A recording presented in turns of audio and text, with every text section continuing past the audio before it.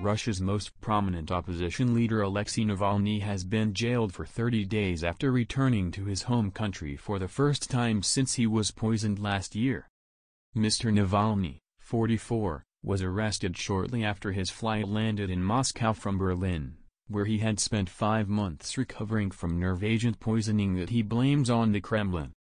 Prosecutors claim he violated the parole terms of a suspended sentence for embezzlement that he argues was politically motivated. U.S. and European leaders, including Foreign Secretary Dominic Raab, responded to Mr. Navalny's detention by calling for his immediate release. The ruling concluded an hours-long court hearing set up at a police station on the outskirts of the Russian capital where the politician has been held since his arrest on Sunday. The judge ordered Mr. Navalny's detention until February 15. He will have another hearing on 29th of January to determine whether his suspended sentence of 3.5 years should be replaced with a jail term, the BBC reported. Mr. Navalny said his treatment was beyond a mockery of justice and described the hearing as lawlessness of the highest grade.